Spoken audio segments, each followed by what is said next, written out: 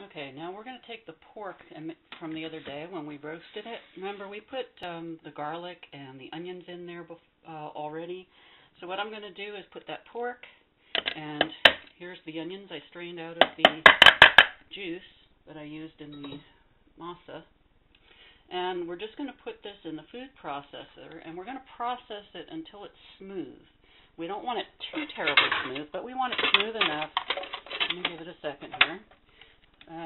Let's put it on pulse for now so I can control it. If you have a KitchenAid and you have the blade, the meat blade in there, you can use that too. But I don't have that, so I'm going to use my processor.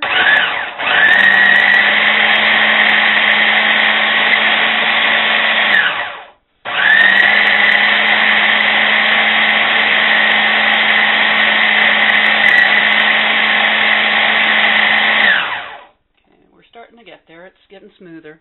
We want to be able to make it into almost like a paste, but we want some lumps in there for flavor. And I did throw one of the chilies in there just to keep that flavor going.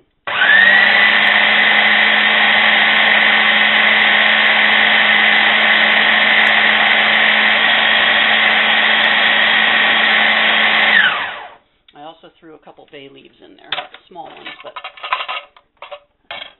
let's give it a try. Yeah, this is good. This is a nice consistency. See, it's kind of pasty. You can make it like Play-Doh or something. And don't make food people, but let's taste it. Yep, that works. Good. All right, so that's ready. Don't forget to take the blade out, and you can use this as a dish for scraping. Okay, and there you go. Let's get rid of the blade, and then I'll show you how to make the chili sauce and how to assemble these, and we're going to have some nice tamales for lunch today. Okay, now the next step is the chili sauce. These are the red peppers that I showed you the other day, the Mexican red peppers. You're going to take 4 of those. You can see, put them in a saucepan. Now I'm going to do a little cheat here. Okay, I've got my cutting board and my knife. What I'm going to do is just cut the top off of that and empty the seeds out. I will put them back into the saucepan for the flavor, because that's where all the flavor is stored, is in the seeds. But we just want the skins when we're done. So what I'm going to do is strip them now, then boil them up. You're also going to add 2 dried ancho peppers. Those are the dark peppers. 1/2 teaspoon of toasted cumin seeds, 2 cloves of garlic that are crushed, and a teaspoon of kosher salt. Okay. I'm going to get those ingredients in here, and then we'll start cooking this down, and we're going to make the sauce to go with the meat stuffing. Okay, this is the common man kitchen, so don't forget. I make shortcuts and make adjustments.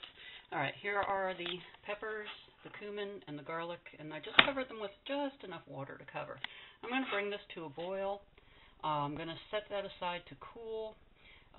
This is not the traditional way to make the chili sauce, but it all ends up in the same place anyway, and these flavors can marry together very nicely in here.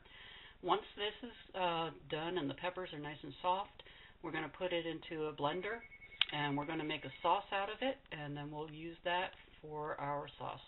So I'll be back in a few. Okay, here's my nice chili mixture, and like I said, I didn't have any ancho peppers of my own. So what I did was I adapted and used some,